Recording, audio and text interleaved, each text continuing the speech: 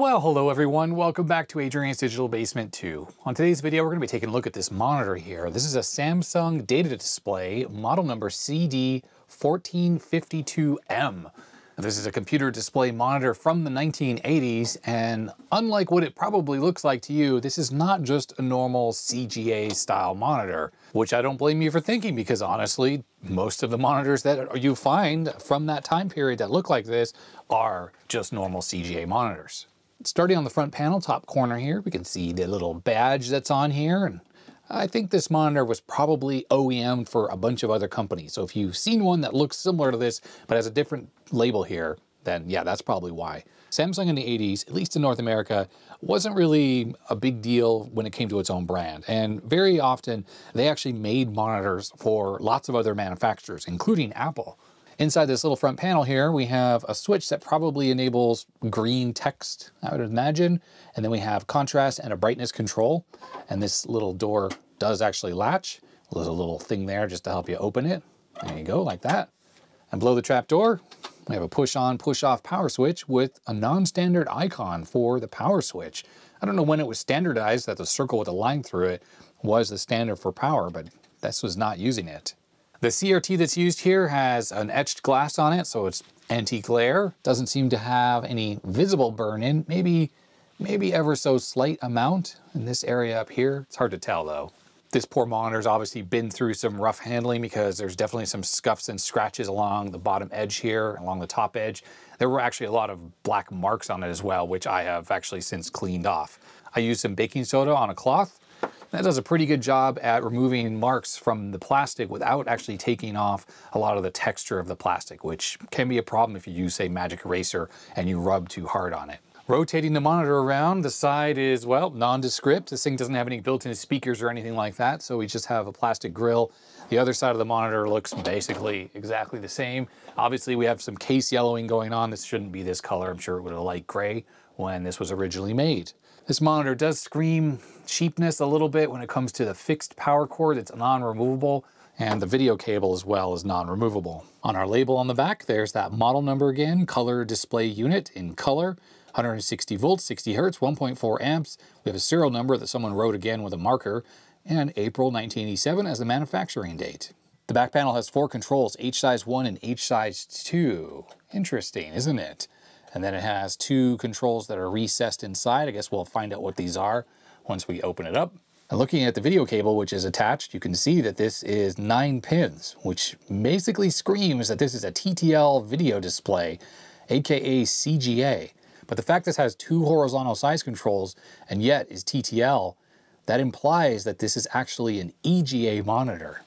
And what's really cool about that is EGA monitors are not super common. EGA, unlike CGA monitors, are multi-scan monitors. That's because the CGA resolution that EGA monitors support is just standard NTSC style timings. 15.7 kilohertz, 60 hertz refresh rate, essentially 640 by 200 lines, or you could do interlaced, so 400 lines or 480 lines, depending if you have a border or not. But IBM introduced EGA with their IBM 5154 monitor and the EGA video adapter, which added additional modes that were higher resolution versus CGA. You had 640 by 350 lines running also at 60 hertz, and the additional lines over CGA yielded much sharper text when viewed in 80 columns. And a lot of EGA cards actually render text in 720 by 350 lines instead of just 640 by 350, which is what the graphics mode is.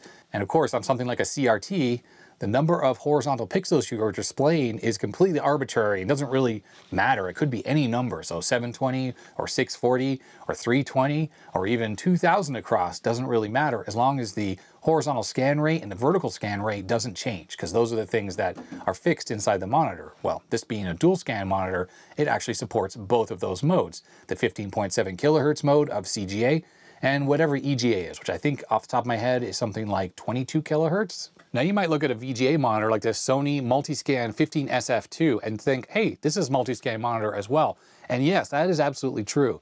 Later VGA monitors were multi-scan, and specifically they support multiple scan rates for all the higher resolution or the super VGA modes that VGA or SVGA and XGA and all those other things support. What this monitor and like 99.9% of VGA CRTs do not support are any scan rates below 31.5 kilohertz, which is the normal minimum scan rate that VGA runs at. That means if you try to feed in a 15 kilohertz scan rate into this, or even the EGA 22 kilohertz, absolutely will not work, and this monitor won't sync to it. Now this one has on-screen display, so it'll say, you know, sync out of range or whatever. But if you try to hook it up to an older VGA monitor that's analog, you'll just get a really messed up picture.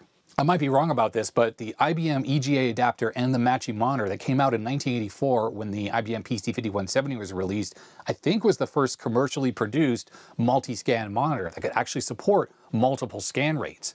If we think back on the lineage of CRT displays, really, they were designed as televisions at first, and of course that meant that it was only really supporting one type of video signal running at one scan rate. So all of the circuits inside here were tuned exactly for that particular scan rate to operate as efficiently as possible. When you try to operate a monitor outside of its designed scan rate, it starts to really struggle, and you might not have sufficient high voltage, or other issues can happen.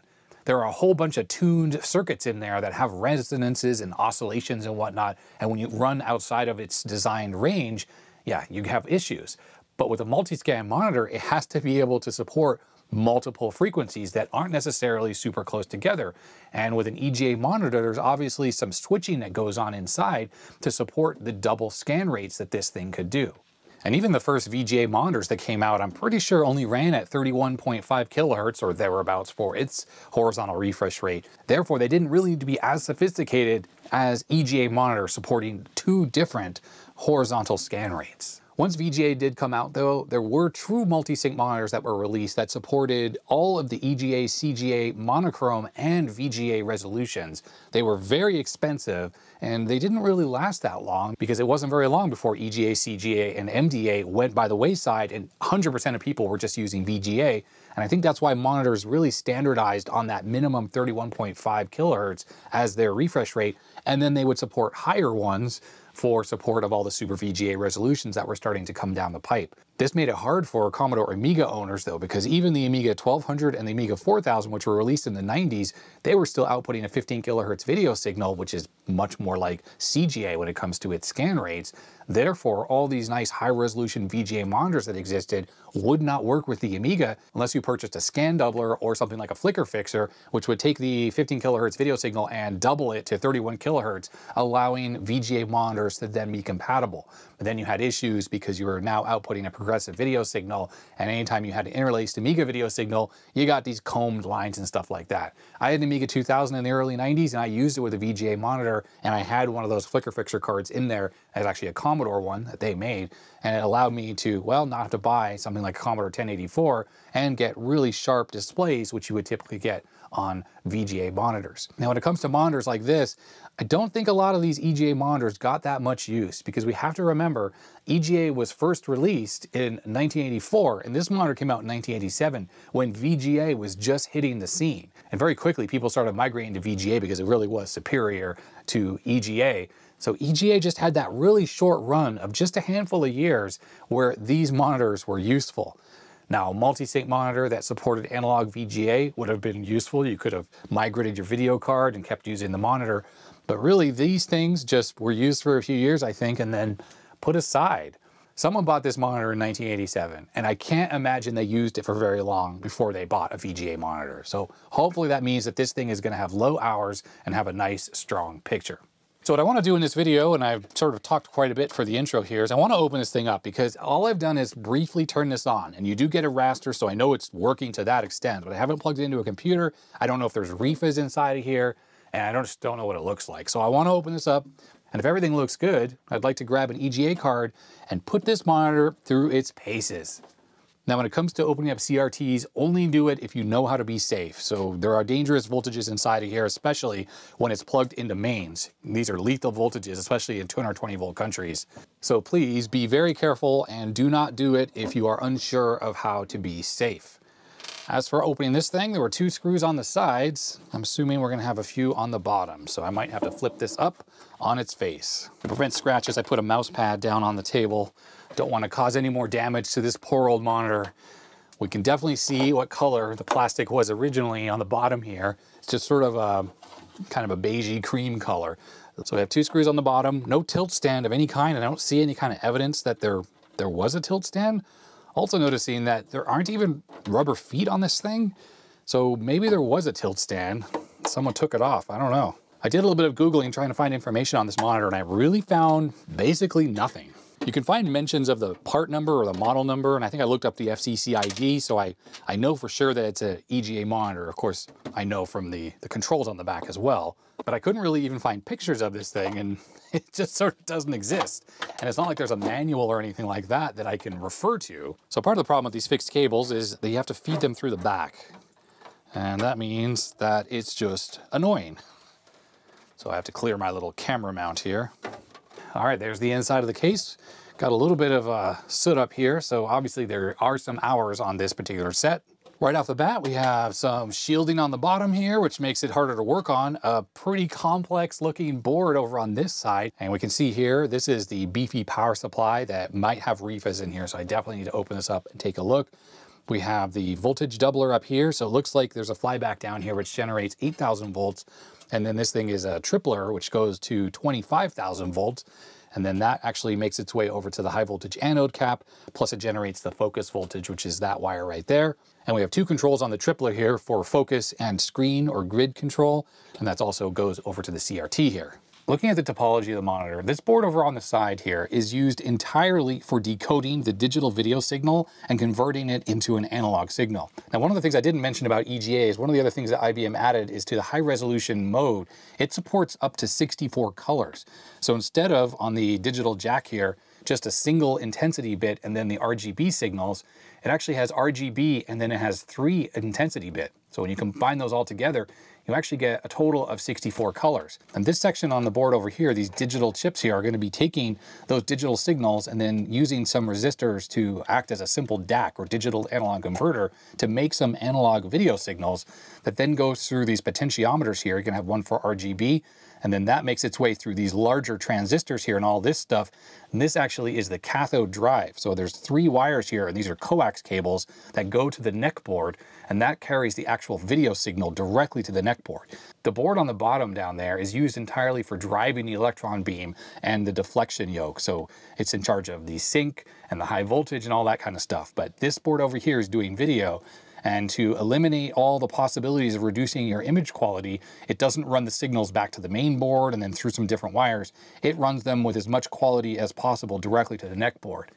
Now with later VGA monitors, like probably that Sony monitor I showed earlier, this entire circuitry, and of course it's VGA, it's not digital, but the entire circuitry that does cathode drive is on the neck board itself. And that eliminates this coax cable situation, which is even more room for loss. And by putting it as close as possible to the CRT, you get the highest possible sharpness when it comes to the video image. Now again, looking at this board here, you can see these 3 potentiometers are almost certainly for red, green, and blue, probably signal level coming from the DAC circuitry. And then you have 2 missing potentiometers here, but then you have 2 there and 2 there. And I have a feeling that's going to be something to do with the bias controls, probably for only 2 of the electron beams. And the third one typically doesn't have adjustments. And that's because you have to reference the other 2 off the first one there. Looks like there's actually space on the board for those potentiometers though. They just decided to use a fixed resistor value instead of potentiometers. Now what I'm finding really annoying about this monitor is that none of the controls are labeled. All the potentiometers here are visible and it just says VR713, VR719. It doesn't say what it is. All they had to do was put like green bias, and green drive, and red bias, red drive, etc. And they didn't. So nothing is labeled in any kind of useful way. Oh, okay, well there is something. It says R out, so red, G out for green, and B out for blue. So this entire section of the board right here is going to be for blue, green, and red.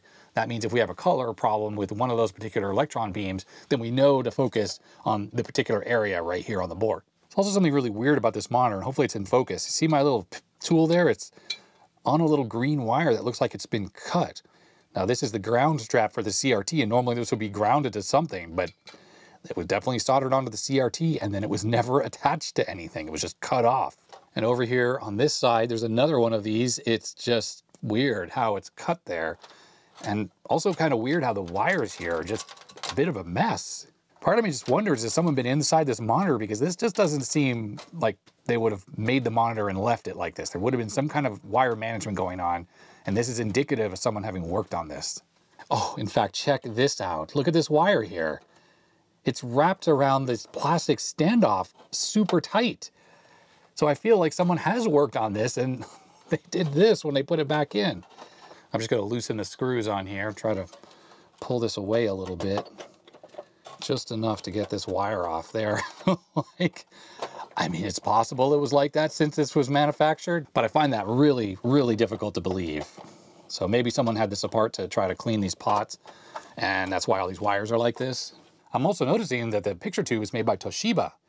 That's unusual. I'm positive that Samsung was making their own CRTs at this point, although maybe they were too low resolution and they used the Toshiba one to get the higher dot pitch, or lower dot pitch. Whatever, higher resolution. In case you're wondering if I think that this CRT was ever replaced, I'm gonna say no.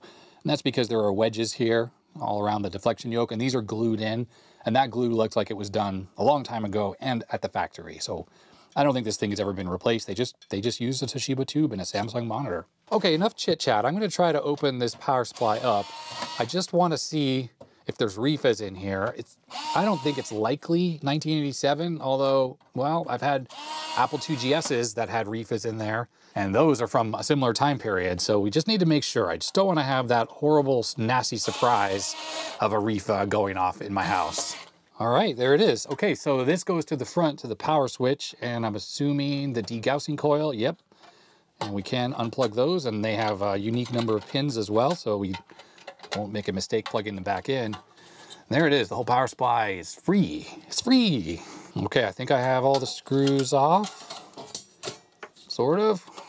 Okay, we're getting mooned, we're seeing the backside. Kind of interesting design, has a little piece of plastic here to push on the board right where the transformer is. I think it just gives a bit more strength to the board if this monitor's dropped or whatever.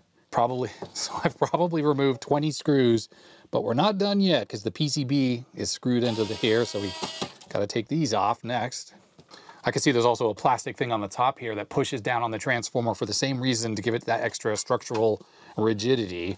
And I can see that there is a reefa in here, so all this work was worth it. Yep, take a look at that. There's the power supply. Whoa, that just fell over. We got two reefas right there. X2 caps, we gotta change those out.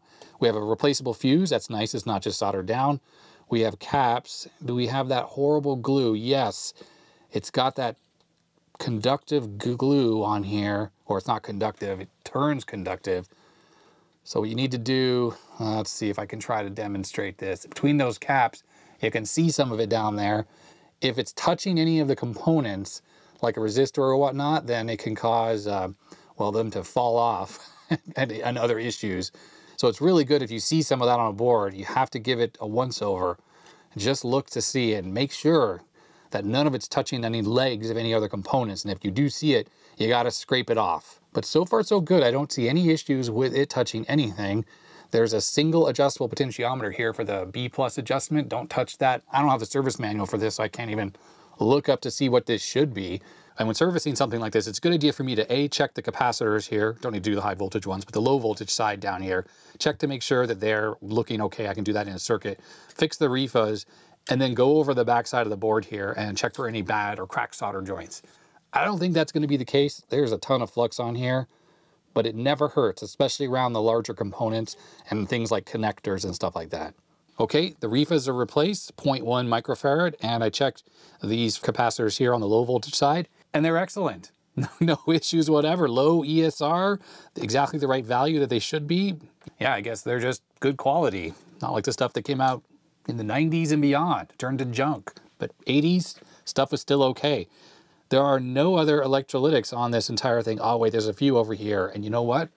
I'm gonna check those because they're really close to this power resistor here. This has to do with the bootstrap circuit for the controller there. I'm just gonna check these. One of them is even touching that resistor. That's terrible. That's absolutely terrible. All right, let me quickly check those. 10 microfarad, 35 volts. 9 microfarads, but 2.5 ohms. Here's a brand new 50 volt cap, 33 microfarads, and at 1 kilohertz, we get 1.42 ohms. So I'm not sure that it's actually that bad, the one that's on there. The next one is 47 at 35, and yep, 0.5 ohms. and 43 microfarads. So that one's good, even though it's very close to this resistor here. But the last one, which this one was this 1 microfarad, I think. It's really hard to read, unfortunately. 1 microfarad at 50 volts. Yeah, 970 nanofarads, but it's 48 ohms. I don't know, that seems really high. It's a 50 volt cap, but I don't think that's particularly good. I think I'm gonna switch that one out because it was touching the resistor. Okay, the one I just took out, this one is 1 microfarad. Let's see what it measures out here. 105, wait, yeah, 12 ohms, 960 nanofarads, and that's at 1 kilohertz. And the one I just installed was brand new.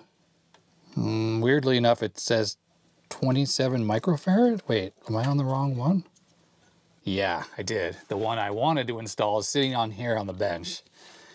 Good thing I checked, because I think the one I put in the board here, it doesn't have the right voltage rating. That would have been a bit of a disaster. Oh, it does have the right voltage rating, 50 volts, but it's 33 microfarads. Too big. So the one I want to put in there is this one, 1 microfarad at 50 volts. And I'm going to do the opposite of what they did when they built it. I'm going to lean the cap away from that resistor. And the thing is, the power cord is towards the bottom, so the heat from the resistor is going to go up. So should stay away from these capacitors. Probably why these two survived, but the one that was touching the resistor did not. So yeah, it's going to lean over like that now. Okay, the new cap, we're getting 1142 nanofarads, 1 kilohertz, and 28 ohms. So when it was, I measured it before I put it in, and it was much lower. So obviously something that this is paralleled with, maybe this coil here, causes it to read artificially high there, or there's additional resistance.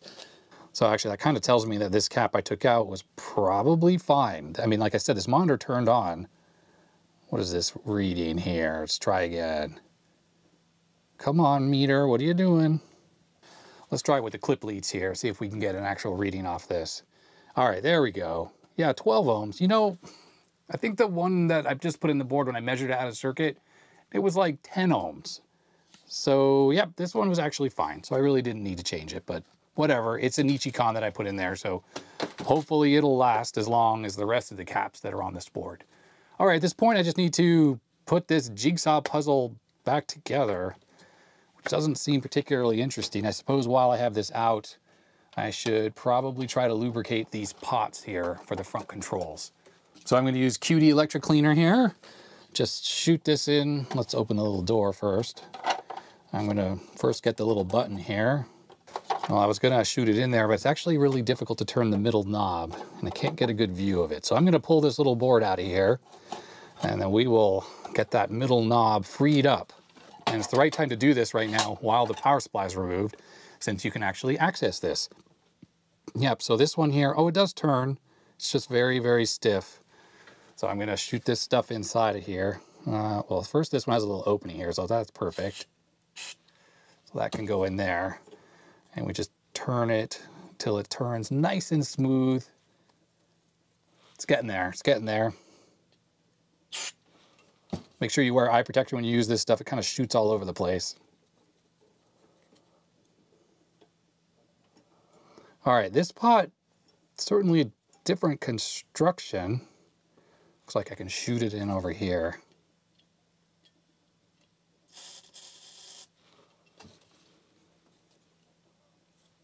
Oh yeah, now it turns much more freely. It was very gummed up. Just want to flush out whatever was gummed up in there. Yeah, I couldn't believe how stiff it was. Now it's really turns very easily. The bottom one probably could use a little bit more cleaning though. Can also get some of the stuff in here on this side. Oh, that was going everywhere there. Nice, okay, and the switch here, is there anywhere to get some cleaner in there? I don't know, I'm just gonna leave it, it's probably okay.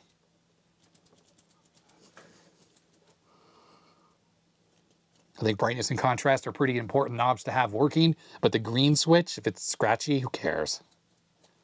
Now while the power supply is out, maybe there's a good opportunity for me to try to clean these pots because I have access. I think the power supply kind of blocks it normally. So I'm going to do the same on these.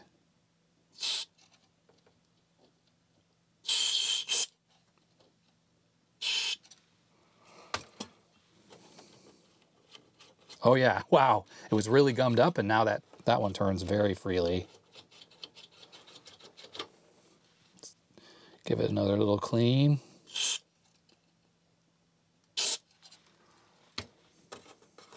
Now, if you're wondering where to get this stuff, I got it at the auto parts store, QD Electric Cleaner. Pretty inexpensive for this big bottle. It lasts a very long time, although a lot of it sprays out when you spray it, so it's a bit wasteful in that regard. But yeah, these both turn very, very nicely now.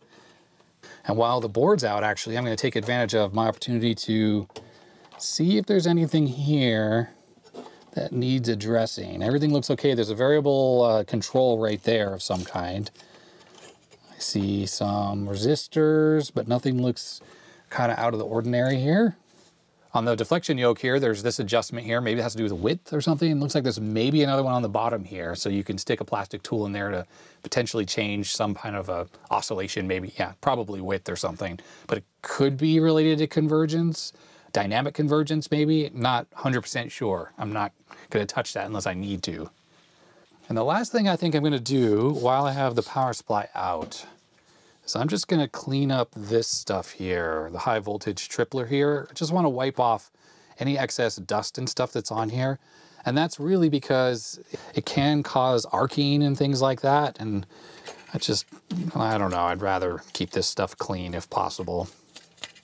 Unfortunately, if this tripler goes bad, pretty much is the end of this monitor. There's nothing you can really do. It's kind of like the flyback when it fails as well. You're pretty much out of luck. On this, the flyback's only 8,000 volts, so it's probably less likely to fail than the tripler. This is what's really has the high voltage inside of it, and that potential energy that's there with the high voltage is what can cause the breakdown inside. And if some of this glue or potting here fails, you know, that can cause issues as well. Looks like there's a part number under there, so I could look at that if I needed to. Got some silicone on here of some kind. I know you can't really see it, but it is there. You know what? I probably should have turned this monitor on first. Just kind of tried to get an idea of how well it works. And of course I didn't. So yeah, anyhow, I guess I'm keeping my fingers crossed that everything works well with this thing and it's not worn out and burned in. Okay, time to put this power supply back together. All right, this thing is back together. Assembly is just reverse of the disassembly. Lots of screws, just pay attention to wire routing. Make sure you don't pinch wires like the previous person who took this thing apart, obviously. I actually put some zip ties on these cables here so they're not all just flopping around in the breeze anymore. I think we're really ready to go for testing this thing out. 2 reefers have been replaced, and this one capacitor, which I don't think needed to be replaced, was replaced as well. But I also lubricated all of the potentiometers on the front and the back, so that's a good thing. All right, the power switch is off. The mains plug is in the wall. And here we go. I heard the degaussing. I hear high voltage. We have a pilot light there, the little green LED. There we go, getting raster. Now, unfortunately, you're going to be looking at a rolling image. Let me just give this screen a little clean here. I think there's a little bit of burn-in on this CRT, actually, and it's not words and letters that are burned in, but it seems like just the active area where the screen is used is actually dimmer. So let's see, brightness and contrast, that's working well. That one's brightness. Contrast doesn't do anything right now, but I bet you contrast only affects the intensity bit coming in over the digital connection. Now I have a little test device which we're going to be using today to test this thing out, instead of a computer, that is. This thing by CMN is the Computer Monitor Maintenance Device. It outputs CGA, EGA, and a whole bunch of VGA and Super VGA resolutions, and also sync on green. So it's obviously useful for digital stuff and testing monitors to see if they have sync on green. It's got a 15-pin output VGA and a 9-pin. The whole case is kind of plasticky and falling apart, so hopefully it works today. It's temperamental, 9-volt power supply. Okay, so we're looking at CGA here, and let's see about the contrast knob. That's brightness on the bottom. Contrast is this top one. And it doesn't seem to be doing anything. Interesting. And I'm quite sure, even though the controls on here are pretty finicky, we should be seeing more colors than this, like brown. And I am not seeing that. That should be the contrast knob that changes whether we see brown or not. Also, the monitor's turned up all the way there, and it's not particularly bright. Not at all. Yeah, contrast just does nothing, though. Let's switch over to EGA mode. So you saw it rescan there. And let's see if the contrast knob does anything here. No, it doesn't either. So I'm going to say this monitor has some kind of a fault. Not to mention, it's not very bright. Looks sharp. I can see scan lines even here on EGA mode. And CGA mode, well, let's set the size control on the back here. Wow, I cleaned that potentiometer, but it certainly doesn't seem like it's working very well. And on EGA mode, the other control actually does something. So geometry-wise, it seems okay. I'd say the image would be nice to be a little wider. It might be that control on the top of the deflection yoke I talked about to widen the image. There are also some controls on the side here on the PCB that were labeled, and they were horizontal frequency 1 and 2, so EGA and VGA, and then also horizontal phase 1 and 2, so centering. But adjusting those controls on the side obviously have nothing to do with the width, and maybe those little potentiometer things on the back, the ones through the holes, have to do with the width. Why don't I get a little tool here and try to twiddle those? Okay, well, look at that. The first one, obviously, this has something to do with the contrast, I guess, which is the top knob, right?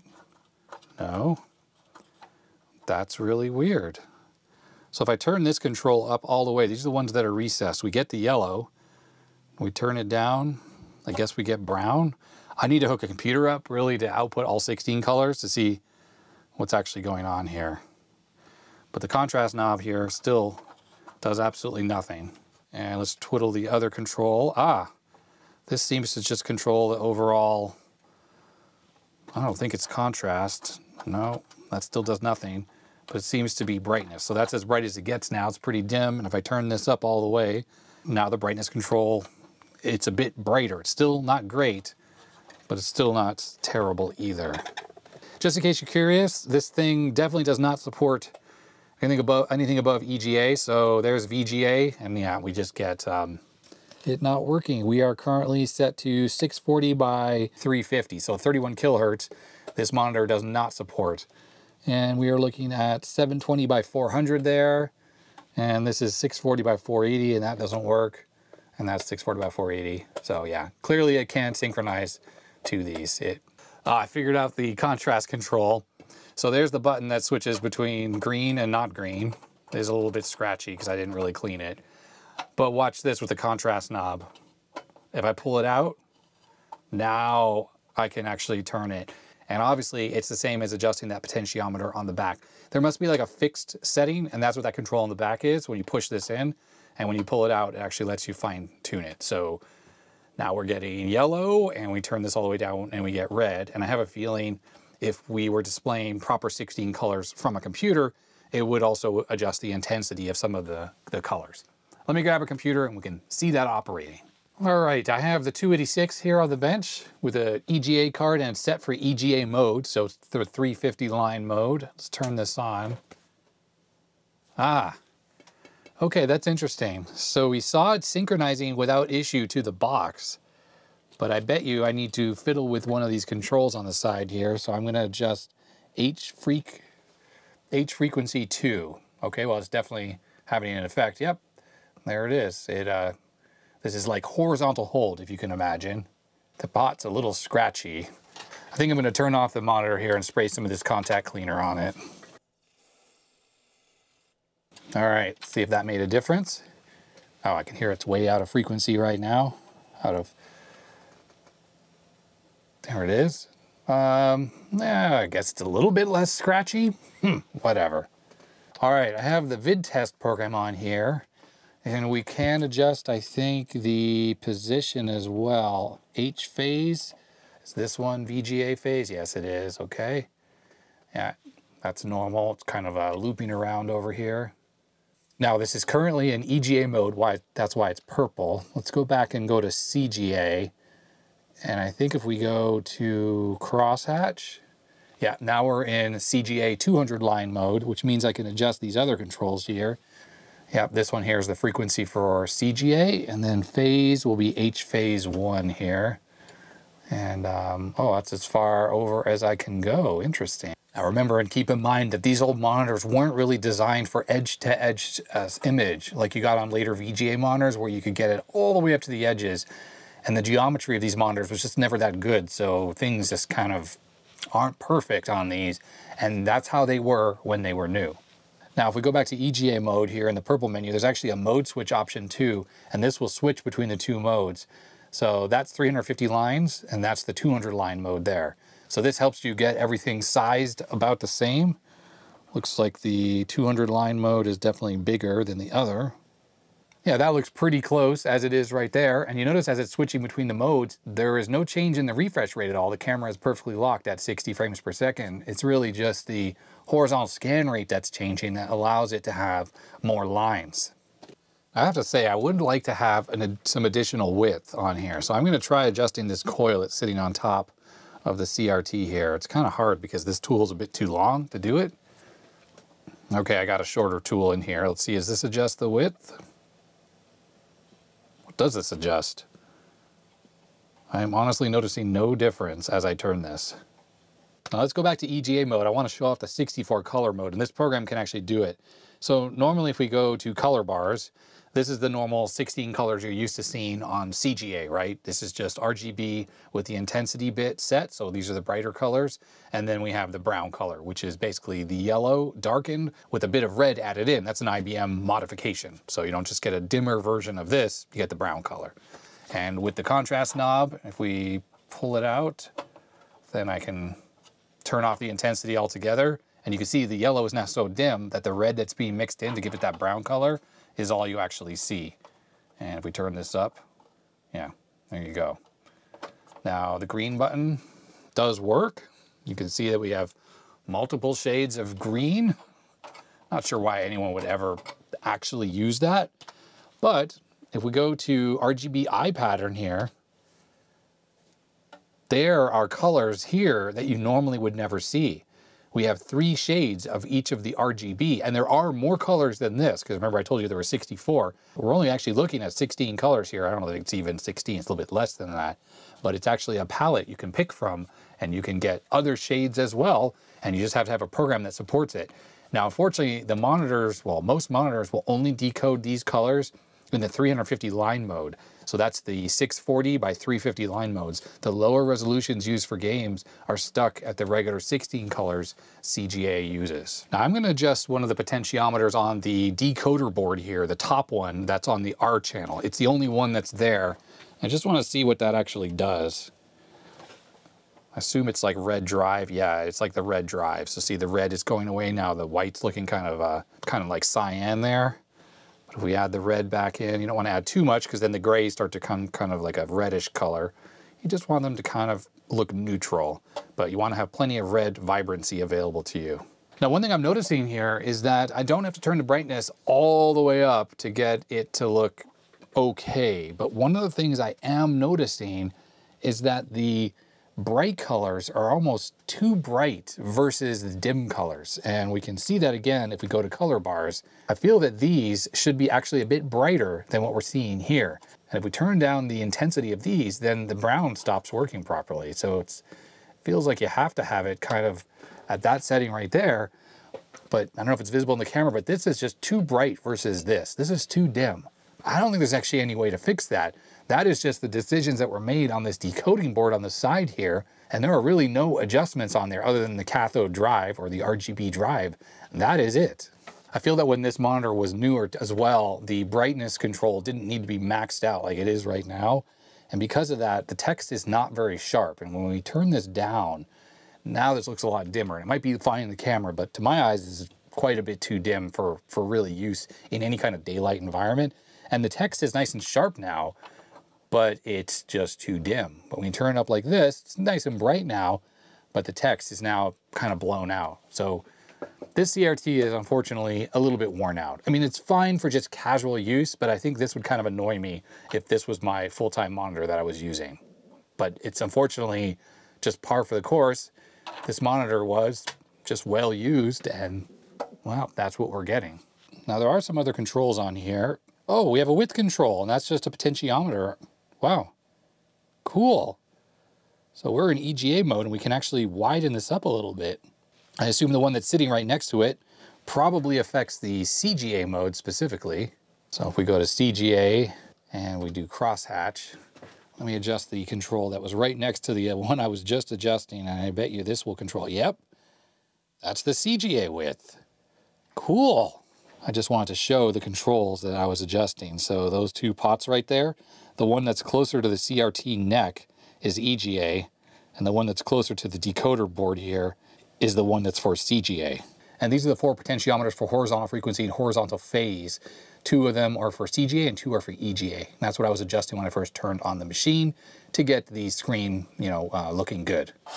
Now I see one single control on the neck board. I'm gonna try to adjust that. I wanna see what that does. I'm gonna use this plastic tool here because it looks like it's high voltage. Yep, it seems to be like a grid control of some kind. So it's actually dimming the image out a little bit. You can kind of see that there, how much dimmer that might look there. It's kind of like a sub-brightness control. So if you turn it up, it makes the image brighter, but it's gonna also cause it to blow out more. If I turn this up too high, now the whole image is kind of washed out. And I can tell actually I have the red turned up too high because the black area here kind of got a pinkish color to it. So I'm going to turn that down a little bit just to get rid of the pink in this. Maybe that actually helped a little bit, brighten up this dimmer part of the image.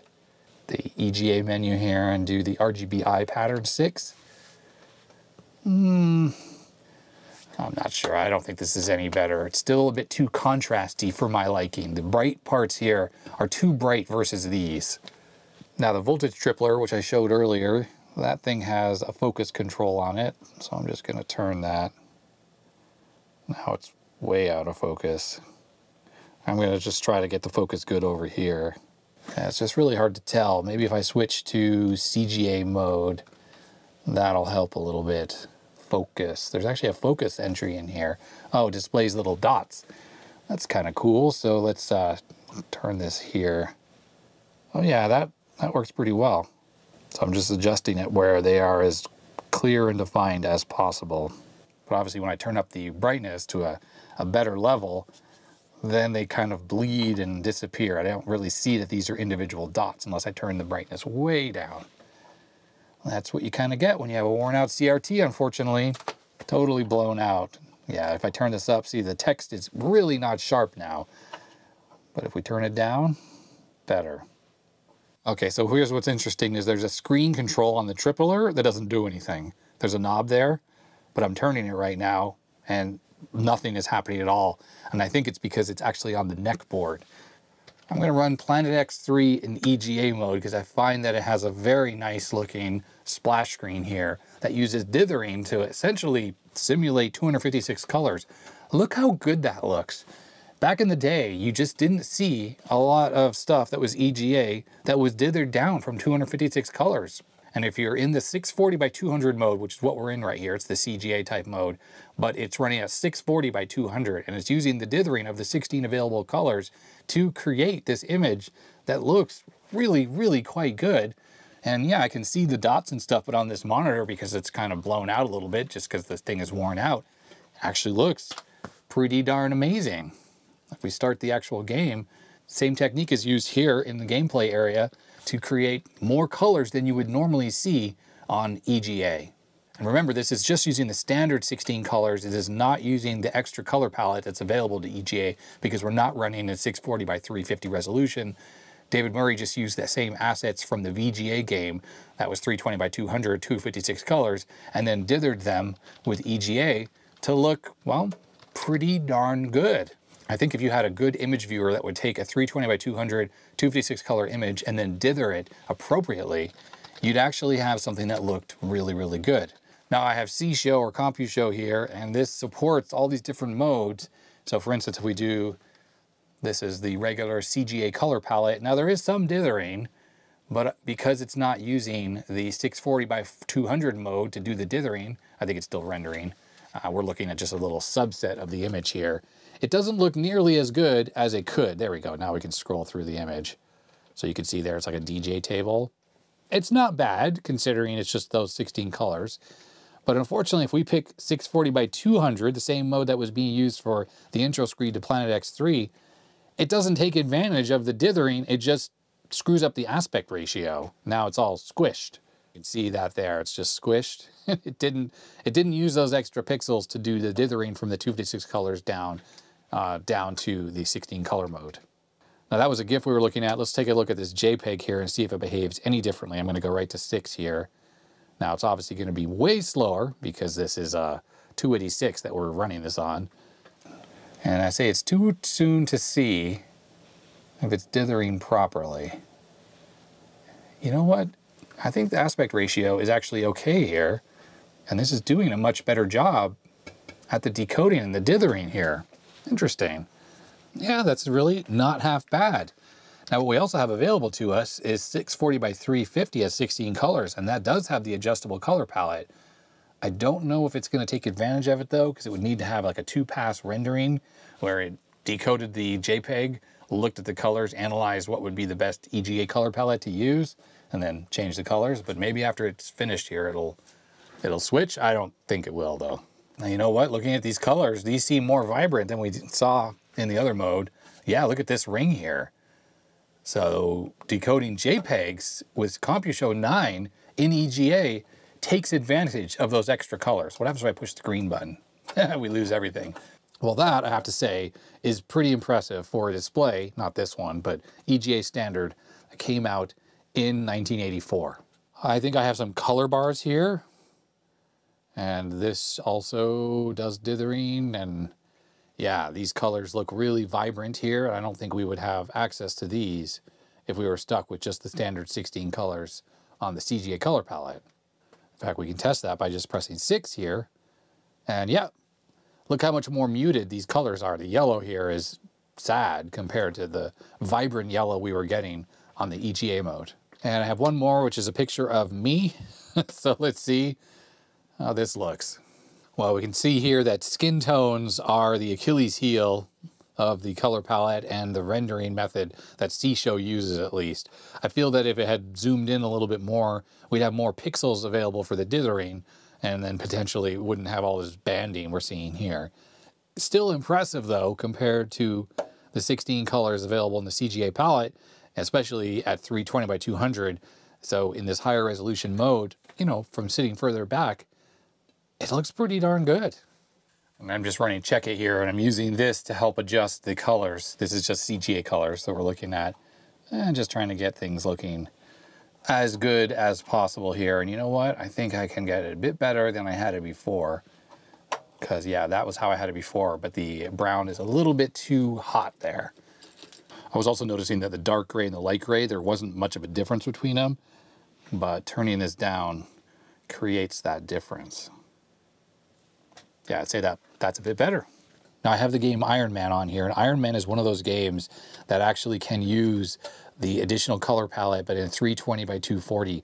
But if you don't have a monitor that supports it, then what happens is you have weird looking colors. And the parameters are you can use game EGA 16 for the normal color palette, or game EGA 64 to support the extra 64 color palette.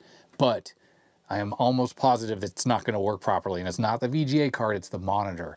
Most monitors can only decode 16 colors in 320 by 200 mode, the CGA resolution.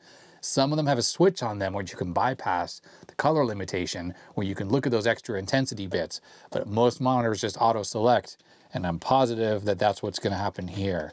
So we do EGA 64, and we start this, and yeah, we're not getting the correct colors. So when it's running properly, you get proper skin tones, and let's see, no sound, let's start the game. Yeah, you get much better skin tones in here. The colors are more vibrant and everything. It looks a lot better. I've seen screenshots of it, and unfortunately, this monitor is just not supporting it. And you see here with the game running, when you're running in the 64 color mode, then the track is all brown, different shades of brown, because it's supposed to be dirt. And unfortunately, in this mode, where it thinks we have those extra colors, we're getting all these pinks and stuff like that. I think what happens in the 16 color mode, if I accidentally run that, then what happens is it uses all brown, this brown, and it dithers it. So that way you don't get this kind of pink looking track. Okay, it's the next day. I actually shot the outro to the video on this monitor, but while I was editing the video, I was chatting with some friends about some of the final adjustments I'd like to make on this monitor, specifically moving the image up because it seems like it's down a little too far. And I sent them some photos of the inside of this monitor, and they thought that I was actually working on an IBM 5154 monitor, the actual IBM EGA monitor, and not this Samsung monitor. And they sent me over the SAM's service manual for the IBM monitor, as that's what they thought I was working on, and that would have some information on the adjustments. And I started looking at the schematics, and I thought, well, this certainly looks really, really similar to the way this thing is laid out. And the funny thing is, I bet you there were people watching this video when I disassembled this thing and thought, hey, that looks kind of similar to the IBM 5154 on the inside. When I started looking at pictures of other people's 5154s on the inside, including the power supply, and I noticed it's freaking identical. And digging a little deeper revealed even more similarities. The controls on the back of the monitor on the 5154, identical. The controls for horizontal frequency and horizontal size in exactly the same spot on both this monitor and the IBM as well. And it goes further, the two horizontal size controls are also in the exact same spot, located right there as well. The arrangement over here with the tripler and the flyback transformer, also identical on both monitors. I mean, really, it's starting to look like this monitor and the IBM 5154 are the same. Now, needless to say, at this point, I was extremely shocked. I've never worked on a 5154 IBM monitor, so I wasn't really familiar with the way it looked on the inside, but all the pictures I could find of the 5154 and this basically confirmed that internally, these are the same monitor. And the final confirmation really was when you take a look at the badge on the IBM 5154, yeah, it says IBM all over it, but when you look at the FCC ID, it starts with the exact same digits as this monitor, which implies same exact manufacturer. That means that Samsung was the OEM manufacturer of the IBM 5154, and this monitor we have sitting right here on the bench is Samsung's version of that EGA monitor. What's so cool about that is there's service documentation available for the IBM 5154 that shows full schematics, and there isn't anything for this at all, and yet we could just refer to the IBM documentation if we have to do any kind of repairs. How awesome is that? Now, besides the external case differences on these two monitors, internally they're not exactly the same. The decoder board on this thing is not encased in shielding like it is on the IBM, but beyond that, you have this connection right here which goes to that switch on the front panel which disables the red and the blue color, so all you get is a green display. IBM chose not to implement that on their version of the monitor. Now, it is definitely these wires that go to that switch on the front which disable the colors, and if you unplug this, even just one wire here, you end up with an all-green screen on this all the time. So if you have one of these monitors and you are only getting green, definitely check to make sure that you have continuity here on these connections. What's cool about that, though, is it's possible to repurpose this switch by simply jumping between these two pins on here to disable that function altogether, so we always have color, and repurposing this to do other things. So I'm just going to do that. I'm going to put a little jumper link between the two connections for the green switch. This will just bypass it entirely. And the reason why I'm thinking of doing that is I want to try to modify this board so we can get the 64 color decoding in games like Ironman. I know it's such a niche use case for that, but I'd rather have that button enable the 64 color mode all the time. And I think I have a lead on how this is possible. Okay, we're gonna do the classy thing here of recording the actual screen. And here's the SAMs for the 5154, the SAMs Photofacts. You can find this online pretty easily. What I wanna show here is the input connection that comes from the TTL digital cable. So this is it right here. And it makes its way through a buffer IC, an LS244. And on the 5154, it goes into a TBP28L22. This is a 256-bit PROM chip, programmable ROM. It has inputs on one side and outputs on the other side, and this is what is basically decoding the colors. Out of this comes signals that makes their way over to the analog processing circuitry. So we have green on the top here, blue, and then red, and each of these has two input signals, and that's basically the 2 bits of information for the 64 color mode. And there has to be a way for this chip right here to switch into 16 color decoding when it's in the CGA modes. Now, typically, when you're looking at a schematic, everything that's going onto a chip on the left side are inputs, and everything on the right side are outputs. And that makes a lot of sense here because all the outputs are going over here to the video circuitry, and on the input side you have the video signals. You have RGB, plus you have those 3 other signals for the other intensity bits. Now here's what doesn't make sense. On the input side of this chip, we have 5 volts going into it, we have ground on these pins, and that's it. We have stuff on the output side here going over to the video amplification circuitry, and then we have this one signal here that goes down to the vertical sync circuit. Well, what doesn't make sense here is that there needs to be a way for this chip to know whether it is receiving a CGA signal or an EGA signal. And on EGA monitors, the way that happens is the vertical sync polarity gets inverted when it's in EGA, and that's versus the CGA mode. That's how the monitor really knows to switch scan rates and everything and engage the EGA mode. When we look at the output of this 4077 here, there's a little junction there. It goes to pin 4 on this IC, but it's on the output side, and it doesn't really make sense. Why would this have anything on the output side going to a vertical sync circuit that actually drives the sync on the monitor? Well, it doesn't, because after some searching, I found the pinout for this little IC here. It's not easy to find because it's just really old and hasn't been made since the 80s, but the 28L22, pin 4, which was the output on a schematic, is one of the inputs. A0, 1, 2, 3, 4, and then 5, 6, 7. Those are the inputs to this chip. The O signals here are all the outputs, and there are 2 chip enable lines. So this SAM schematic has a bit of an error here, where it's showing pin 4 as an output, when the reality is that's the input. And it makes sense that that must be the signal that tells this chip, hey, you need to disable 64 color mode and go into 16 color mode. Well, unfortunately, that's where we run into a little bit of a problem. Now, I've taken the screws out of this board so I can just get a better look at it.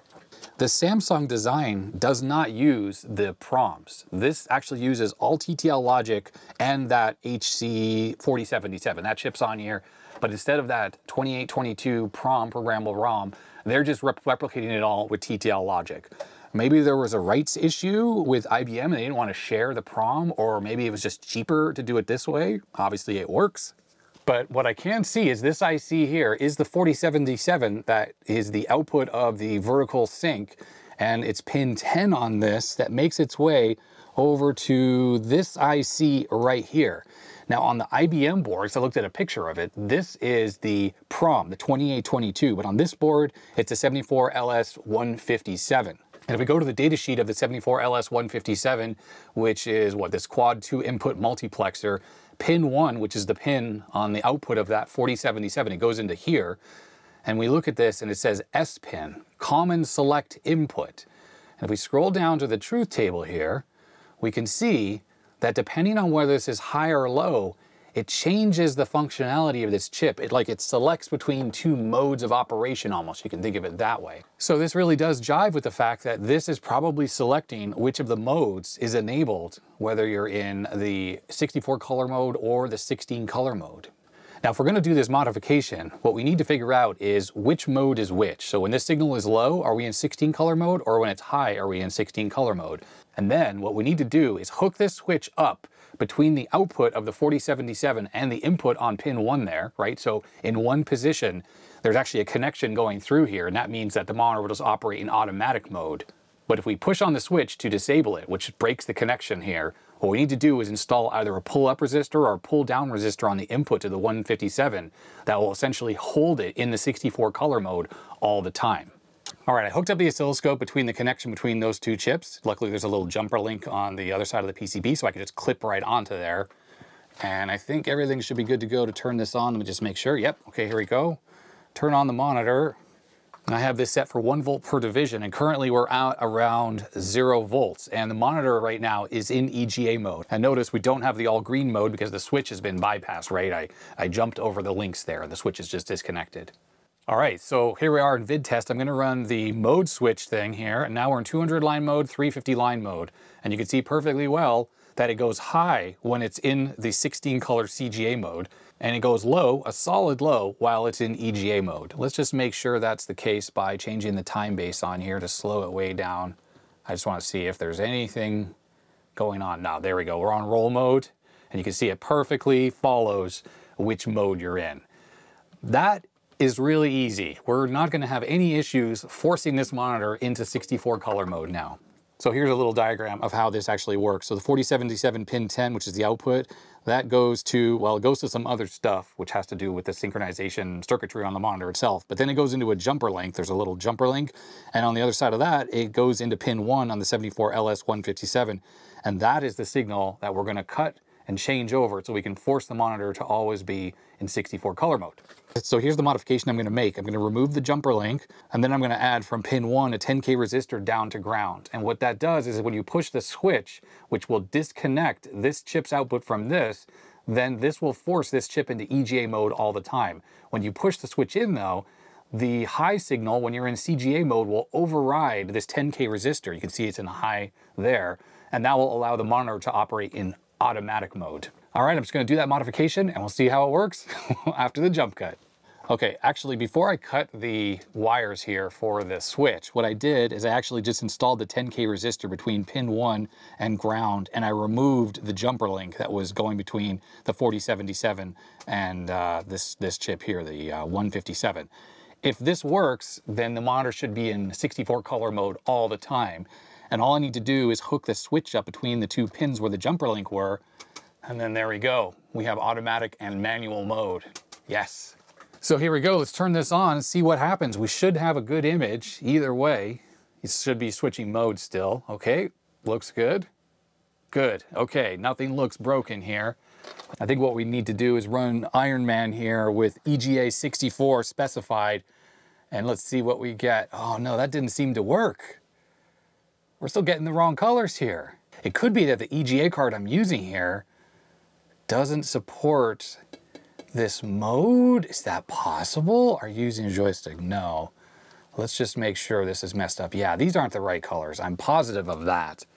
Well, back in VidTest here, let's run the RGBI mode here. Let's make sure we're getting, oh, okay. We're stuck in the wrong mode here. We're stuck in CGA mode. Yeah, that's what's happening. So we're not getting the 64 color mode anymore. As you can see, we're missing all those extra colors on this screen. Okay, let me go fix that. All right, it looked like the 10K pull down resistor was not strong enough and the input to the chip was around 1 volt. I put a 4.7K. Let's see if that made a difference here. No, it did not. All right, the problem was the pull down resistor was only 10K. I tried 4.7K, that wasn't quite enough. Weirdly enough, it would make the red work, but the rest wouldn't work. So I tried a 1K, and I think this may be working now, hopefully. Let's see. Yes, there we go. So we got 3 colors of red, 3 green, 3 blue, 3 white. So we have, at least on this test pattern, the correct pictures. Now, if we go and we display normal color bars, it looks totally fine. But I think if we go into Check It here and we display normal CGA modes, the colors are going to look wrong. Let's see here. Yeah, okay, not correct. We're losing the brown. We don't have the brown. We had dark yellow, and that looks wrong too. And we can kind of tell here in this CGA screen. Oh, the camera. Let me fix the camera here. Okay, there we go. So we have brown instead of dark gray. Yeah, the colors don't look quite right, and that's because it's trying to decode the EGA colors with CGA mode, and it just doesn't work. And if we go to the EGA colors there, it looks totally fine. So we're the 350 line mode, everything's working well. The text modes work properly because we're in 350 line mode, but now if we go into Ironman, we do EGA 64, yes, I think that's it. I think that was working now. The colors on the helmet there are a little more smoothly gradated, bright red here. We have better skin tones. Let's try to get to the race mode here. I gotta wait for these screens to go by. I think it's playing some music right now, which we can't hear. Oh yeah, look at this. So we have like a light brown and a darker brown, and those are the 64 color EGA colors freaking working. Sweet. And look at this. Better skin tone, sort of a pinky color, but it's better than the white that it normally shows. So this absolutely, positively is working properly now. Now to wire in that switch. Okay, so the switch is connected. I just cut the little ends off and added some pins onto the board where that jumper link were. As you can see, we're currently in the 64 color mode. And if we push the green button, there we are in 16 color mode. So now this is an automatic when the button is out, and when the button is in, it's always in 64 color mode. That is pretty cool. All right, let's take a look on this screen, what it looks like when we push the button. Yep, there we go. Skin color goes away. This different shades of yellow goes away. On this screen, No real difference. And how about on this screen here? Oh yeah, I mean, minor changes. It's like stuff up here changes. And on this one here, obviously skin color changed. That is so awesome. Oh, here we go on the title screen. Yep, just the shading on the face and the hat changes as well. That's awesome. That's a major improvement for this monitor and makes it, well, one of the very few EGA monitors that has a forced 64 color mode. Freaking awesome. And as a reminder, this is the diagram here. So you remove the jumper link, you add the switch in there, and you add a 1K pull-up resistor between pin 1 and the 4077. You know, on the IBM version, it uses pin 428L22, that's the PROM. Same exact setup otherwise, so I have a feeling you remove the jumper link, which is there on the IBM as well, and you do a similar setup. You won't have a switch on the front of the monitor, so you're going to have to install one yourself. But, well, you can start with the 10K resistor to ground and see if that works. I don't know why I needed a 1K on there. I checked to make sure pin 1 wasn't connected to anything at all, and it wasn't. It simply goes between the jumper link and that chip. For whatever reason, this particular 157 that's on this monitor needed a 1K pull down. But the 28L22 might need less current, and a 10K or 4.7 might work fine as well. I think the 4077 here can drive enough current, though, to counteract this 1K while it's pulling up to 5 volts. Shouldn't be a problem. But there we go. That is the 64 color EGA mod that you could do on your monitors. Looks good. Now, I would be super curious to know, are there any other games out there that use this mode besides the Ironman game? Because if there are, I'd certainly like to try them. Okay, so from a geometry perspective, I'm pretty happy with this. I mean, it's a little curved over here. There's not much you can do about it, but I want to at least center the image in the vertical orientation. There's bigger gap here than there is down there. And while you can't expect perfection out of these monitors, I'd like something a little bit better than this. Now, when I was checking out the schematics for the 5154, there is a control for that, and I'm pretty sure that same control is on this monitor. And it's down there on the board. You see that circular black thing? That is a potentiometer there, and I'm pretty sure that 1K potentiometer, high current one probably, is what controls the position on the screen, and that's the same on the IBM. So I'm going to carefully get a tool into there, try to adjust this. Okay, there we go. Yep, that's it. Moving it up right now, turning it counterclockwise. And that is far better. The gap is a lot more even now between the top and the bottom, which makes me really happy. There are two little potentiometers that are positioned perpendicular to the PCB right next to that control, so you can kind of get to them from the back corner.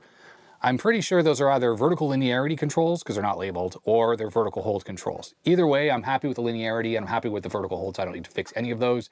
That large potentiometer centered this picture on the screen, which is pretty much exactly what I want to do. And there's just one last thing that I want to talk about on the decoding board. Now, I noticed on the IBM, the decoding board here is labeled, so all the pots are actually labeled properly. And then I looked at the schematics to see what these various pots are doing, and I realized that I had it wrong. So these three that are all in a row here are actually the red cut, green cut, and blue cut. And then the two that are down here and here, which are missing on the red one because it has a fixed value resistor right there, these are what control the balance between the dark and the light intensity. Essentially, the way they're described on the schematic is green drive MSB and LSB, most significant bit and least significant bit. I think the bottom one is the least significant bit on both of these, and that adjusts the amount of drive on the green and the blue channel on the darker colors. And then the top one here adjusts the amount of drive on the lighter colors. So I went through and I adjusted all these again because I had fiddled with this, which made the kind of dark gray color a little pink on this monitor. So I fixed that. And I've twiddled with these, and now I'm much more happy with the balance between the light and the dark colors when looking at the digital signal. There's no real DAC per se on this board, digital to analog converter. It's essentially these parts here which are controlling that. And then the outputs of these go into these parts here, and that actually drives the cathodes. So if you're going to try to modify this monitor to display analog RGB, you'd probably need to create a little board with some transistors as a switch, or you would take the output of all of these stages here, disconnect them, and then you'd feed in the analog RGB signal, but you'd need to also put potentiometers on that to adjust essentially the bias, which is basically the offset of the entire analog waveform, and then the drive, which is the amplitude. So bias adjusts the actual entire waveform up and down, and then the drive is how much amplitude there is. And it might need to be inverted and stuff like that. So quite a bit of reverse engineering would need to be done, but theoretically you could do analog input on this as well. You could set it for CGA mode. That would be the frequency for like an Amiga, and then feed the analog circuits in. But you have to recreate those signals. And based on the service data I saw, the output of these analog stages here, where all these potentiometers are, is about 1 volt peak to peak, or 0.7 volts peak to peak. So it pretty much matches exactly what regular analog RGB is. But I have a feeling you just need to do some tweaks to the levels and stuff to compensate for the CRT aging, because these controls are essentially doing that exact thing. And if we bypass all of this stuff, well, there's nothing on the neck board on this particular CRT, which is right here. There are no controls on that. All the controls are on that stage right there. And now it's out of focus. There we go. Now it's in focus. So there we have it. The Samsung CD-1452M. Basically the same exact monitor as the IBM 5154, the much loved and searched for EGA monitor. But in a way, this one's better because it's a simple mod to enable the 64 color low resolution mode without even having to cut or do anything to the external case, and easily reversible if I wanted to put this thing back to stock. So if you happen to find one of these monitors around, or one of the other OEM versions of this monitor, like that Tandy monitor I showed earlier in the video, thank you Sark for sending those pictures, know that it is just an IBM 5154 inside, so look for the service documentation for that monitor if you need to do any repairs on this. And I was really surprised when I found out that Samsung was just the OEM manufacturer of IBM's monitor, and this was their version of the monitor. I had no idea this was the case, and I have no idea if anyone was ever aware that Samsung actually sold here in North America their version of the 5154 and that Tandy version as well. If you know of other versions of this monitor that were OEM'd under different brands, definitely let me know, or put a comment down below, send some pictures if you can. And I'm excited to know that the video quality on this thing, even though it's a little bit worn out, should be just as good as the IBM monitor, since, well, Samsung designed the IBM one, and it's all the same circuitry, except just for that more simple color decoding stuff that's happening on here versus the PROM. I'm curious why they changed that, but whatever. It works, and I love this mod. I really, really love this mod. So, okay, I think I've gone on for long enough about this thing. Thank you very much for watching. And thumbs up if you liked it, thumbs down if you didn't, comment down below. Patrons, thanks so much. Names over here, all the usual YouTube junk. And I think that's going to be that. So stay healthy, stay safe, and I'll see you next time. Bye-bye.